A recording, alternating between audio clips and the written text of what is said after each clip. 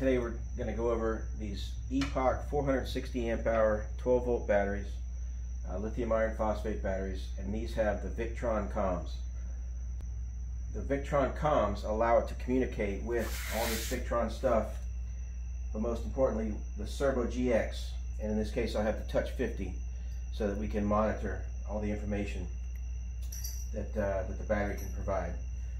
The magic of the Victron Comms is that if you don't have a battery with Victron Comms, you need a shunt, and then you have to spend a lot of time figuring out the settings for the shunt and how to get it set up, which I spend a lot of time doing that, and it can be a little bit of a pain in the butt, and it takes some time to get it sorted correctly.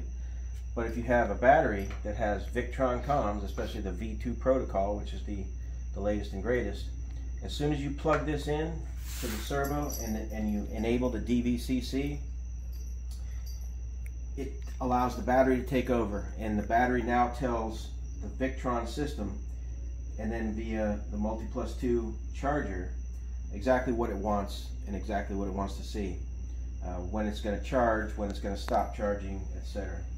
So today we're just going to go over some very, very basic instructions on how to hook this up, one battery to the Victron system, and then we'll do two batteries correctly to the Victron system so that it shows all the parameters in the Victron system. So right here, when you buy this, you're going to get, and just before I get started, I already have the cables hooked up, positive and negative cables all hooked up. So I mean, that's pretty simple. It's the communication system that I want to get across to you today. So when you buy the battery, it's going to have these little remote on-off buttons which hook up in the back. All right, these are great because you'll be able to mount these probably near where you have the Touch 50 screen. So you know, you maybe have two buttons up here or something like that, so you can turn each individual battery off one at a time. So you've got the on-off buttons, and then you've got this big harness. So you get one harness. There's one there, there's one here, one harness per battery. The batteries have, or the harness has this power meter and a couple plugs. All right, a couple open plugs. Each one of these is the same. This is what you would get. You get one of these and one of these, one of those and one of those. So let's hook up one battery and make it appear. So on this cable here, in this harness, you got basically three ends. All right, you've got this end that says inverter, this end that says Victron, and then this end that doesn't say anything, which is like a GM weather pack style plug. All right, now if you notice, this one has a waterproof setup on it, so clearly this goes on the IP67 waterproof case. So we're just going to hook this up to the single battery first, which goes in battery number one. We're going to call this battery number one. Goes in the left port. Okay. All right. Now let's take a look and see what we got. We got our power meter on.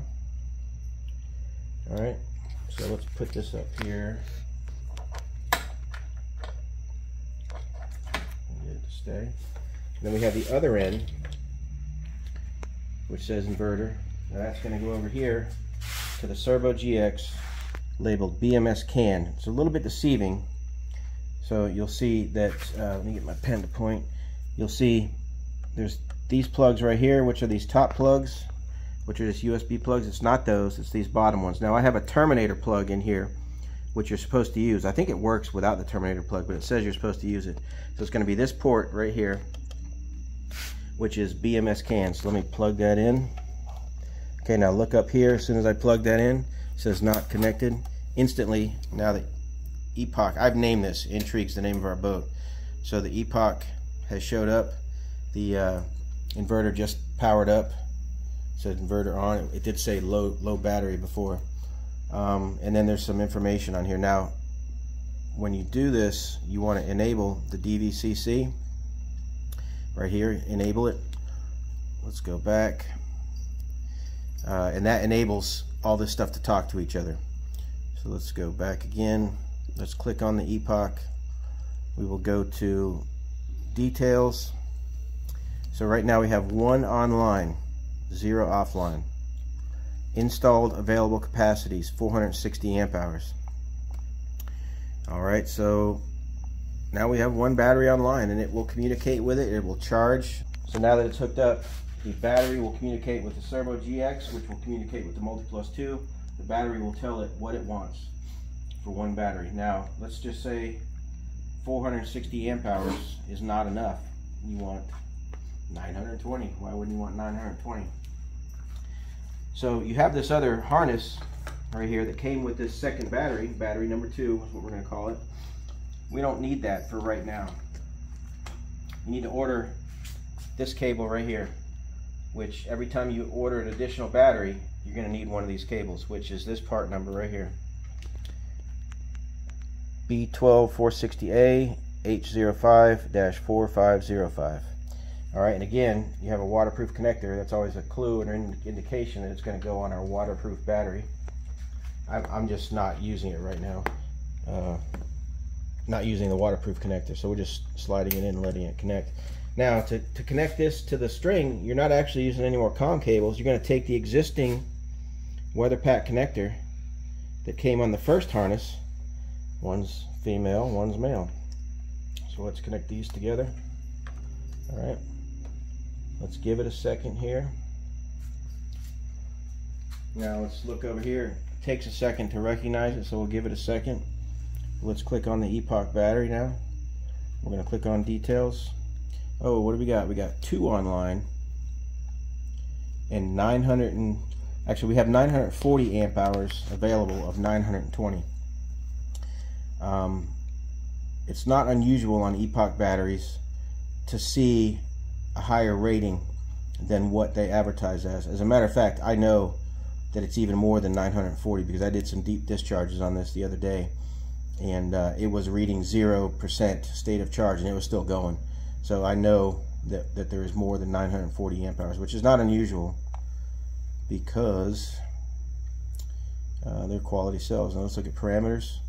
Now we have 300 amp discharge charge current limit, 440 amp discharge current limit, which is going to be perfect because I have a 400 amp class T fuse which I will be using, and then I'll be using these Blue Seas MBRF or MRBF fuses, which actually get mounted right to here. So we'll be fusing them at the cables, and then we'll be fusing them down the line for a class T fuse once it comes out of the links. Now, the other part of this is the physical hookup, but the second part of this is right here. So on this drawing that I drew, we have battery 2, end of pack, battery 1, host. These are the dip switch settings. So we'll just hold this on here for a second. You can pause it and then read the notes and see the dip switches. And then up here, you can see that matches what we have. So here we have battery 1, host, and way up here on the dip switches, right here, you can see battery 1. Those are the dip switch settings. Alright, that's good. And then go back to battery 2, right here, end of pack. And up here, you can see the dip switch settings on that one, which matches my drawing. I'm just showing you that that's actually how we have them. We've got a visitor. Hey, buddy, sorry. I know. So, and one thing, I have this blocked off right here, only just to simplify it.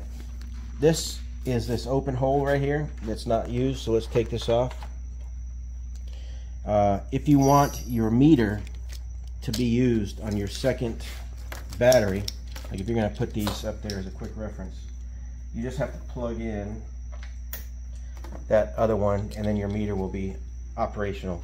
These other ends, wherever they are here, are not used. So the only reason why you're going to use this port and this second harness is if you want your meter. Alright, one other thing to cover. I just got these in. Whoops. I just got these in. And these are the mounts. And these mount to the side. You can see right here, they go in those holes. And Epoch thinks of everything. They're so well engineered. I mean, I'm a mechanic of 40 years or so, and it seems like engineers always screw us mechanics. But you can see, look at it from this side.